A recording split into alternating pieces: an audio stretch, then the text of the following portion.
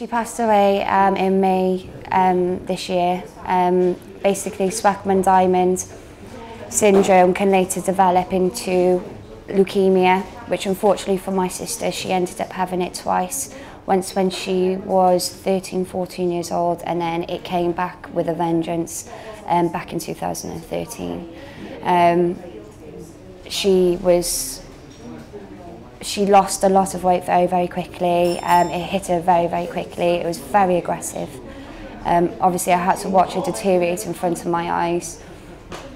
It was the most heartbreaking thing I think I've ever had to go through, to watch someone that you love so much just disappear, and then gone for good. It's really difficult and very, very heartbreaking. Since the passing, her passing, I decided to do something out of the norm with her ashes. For me, my comfort was knowing that she'd be with me wherever I went. Some people believe that's in spirit, but for me, I felt that I needed a bit more than that. So I had some of her ashes put into a ring, and now I carry that with me wherever I go. Once I had the ring, I still had ashes left over.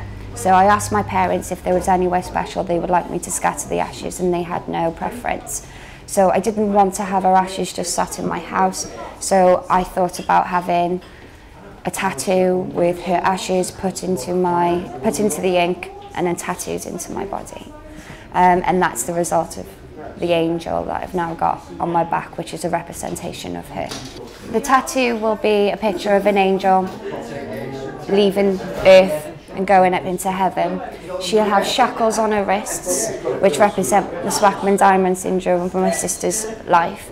At the bottom is going to be a sea of demons and a hand reaching out to try and grip her foot, and that's going to represent the cancer, but it doesn't quite grip it. She's free, she's finally away from it all, and it'll all be in black and white, and it's all going to be just to her as a representation to her for her leaving and finally being free.